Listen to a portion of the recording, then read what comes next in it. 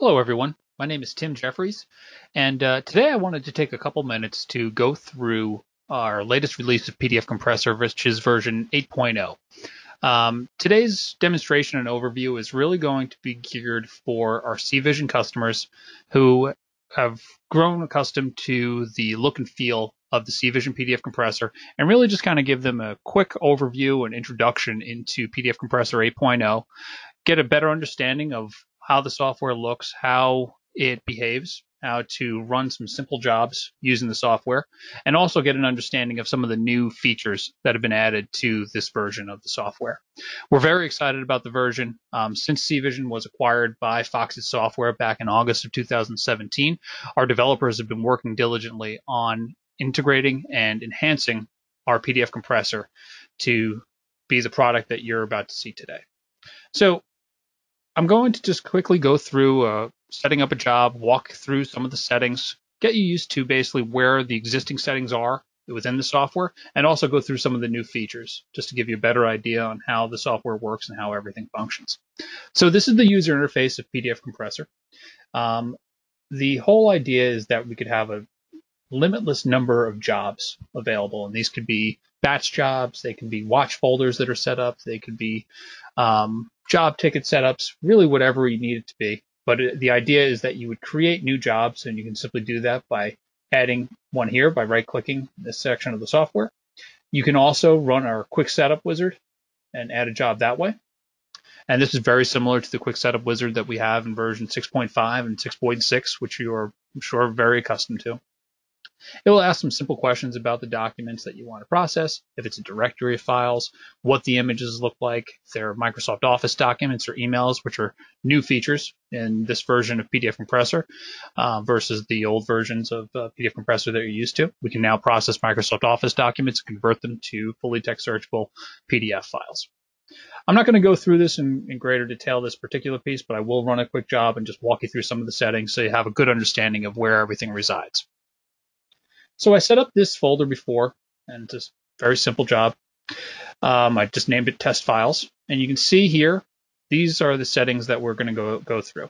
It's very similar to the left nav bar in version 6.5 and 6.6 of PDF Compressor. So I've set up a directory that's just a simple folder on my desktop, and I have a couple files in there. You can set this folder up as a watch folder and check it every 30 seconds, every few minutes, basically to process the documents and place them in a separate output folder. I'm going to run it as a batch, so I'll manually run the job just to give you a sense on how everything works. You have the ability to include subfolders as well, and we can replicate the recursive structure of that subfolder. You can also process documents that reside on an FTP location. The input file formats that we can process include our image PDFs, standard PDFs, TIFFs, JPEGs, really all the file formats that we're used to. And one of the new features here that we're going to go through today are some of the born digital options that we have available for processing. So we can process Microsoft Word documents, Excel, PowerPoints, emails, really quite a number of document types that we can now convert into PDF. I always will recommend that for PDFs that we will rasterize those documents to really get the best compression ratios and OCR. But if you don't want to do that, you can select never or automatic. The automatic feature is very nice for hybrid documents. So if you have something that has some electronically generated formats and text in there, we won't overwrite that. So it basically will maintain that accuracy and allow the files to process a little bit faster. That's a nice new feature that we have available. You have the ability to also add extensions to the file types here for our emails and board digital files as well. And then we have some advanced input options specifically for PDFs. If there's passwords, Office documents, you can decide what sort of layout you'd like to process. And then we also have some blank page detection available here as well. Our output file, I've already set up. It's just another folder right on my desktop here. You have the ability to override existing files that reside in there, or you can write it to an FTP server if necessary. We also have added a number of different output file formats versus what you've seen in PDF Compressor version 6.5 and 6.6. Specifically, we now have every version of PDFA available. We previously had PDFA 1A and A1B. We now have all of the A1s, A2s, and A3s available. We can also output and decompress files to TIFF, JPEG, and PNG if necessary. For the purpose of the demo, I'm going to output to PDFA 2U. You have also the ability to split your output files if necessary. Also, if we have barcodes available, we can split on the barcode, which is a nice new feature available with this version of PDF Compressor. And you also can rename files. You have some email conversion options here as well. I like to go with the default conversion, which will append attachments as PDF pages for the documents, but you can choose to ignore attachments or really specify how the conversion is going to work here as well. For the image preprocessing, we still have all of those settings available here. We can clean documents, despeckle documents, smooth out images. You can do color reduction, smooth out your images for color and grayscale versus just by tonal. Right? And we have color inversion available, and we can do some cropping here as well. OCR is automatically enabled. Similar to version 6.6, we have 3 different analysis modes. I typically will recommend balanced. It is really the best combination of accuracy as well as processing speed.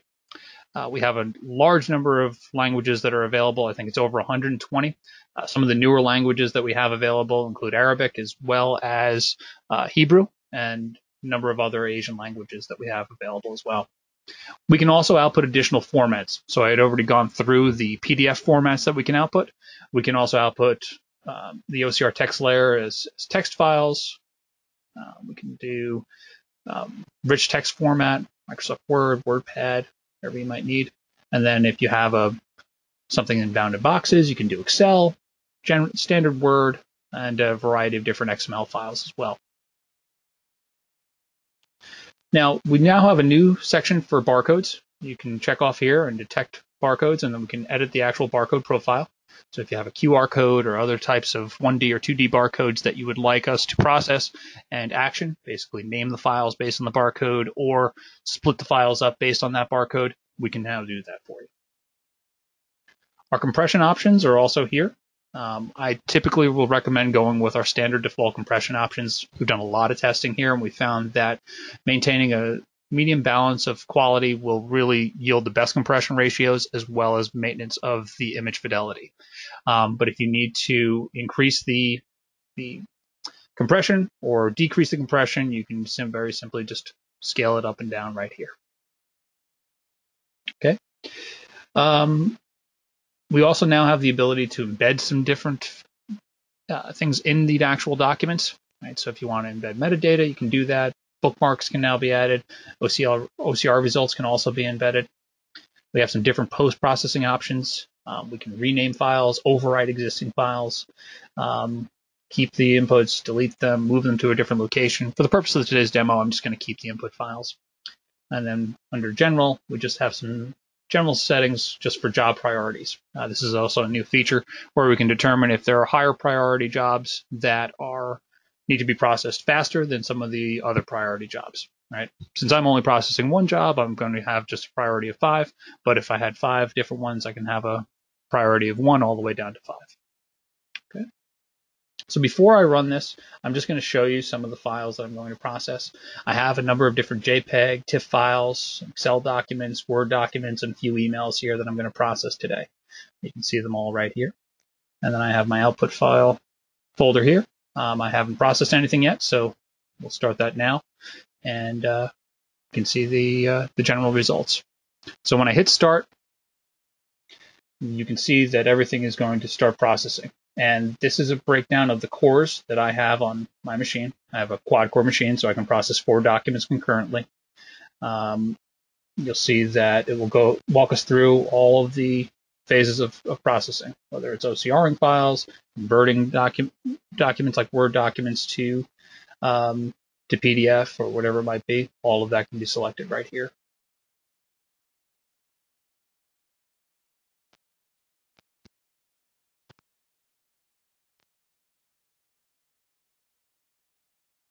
All right.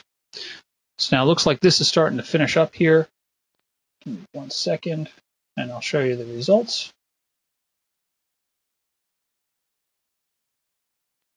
Okay, so these are our output files, and these are some of our inputs. And you can see here some of our files. So let's take a look at just some of our the Word document that we started off with, and I'll show you the resulting PDF as well. See, this was our Word document, and here's PDF here. See that it is PDFA compliant, and you can see everything in here is fully text searchable. You can search on anything within that file there. Same holds true with some of our other file types here. You can see some of the compression ratios and everything. The files here that we started out with, they were about 19 megabytes. Now we have a file folder that is about just 1 megabyte. So pretty significant compression that you have here. And that is pretty much it for this job today. Please feel free to reach out to us, reach out to our support group. I encourage all of our users who are active on maintenance to definitely upgrade to this latest version. You're going to get a lot of new features and a lot more out of your use of PDF Compressor. And I thank you for watching today, and look forward to working with you in the future.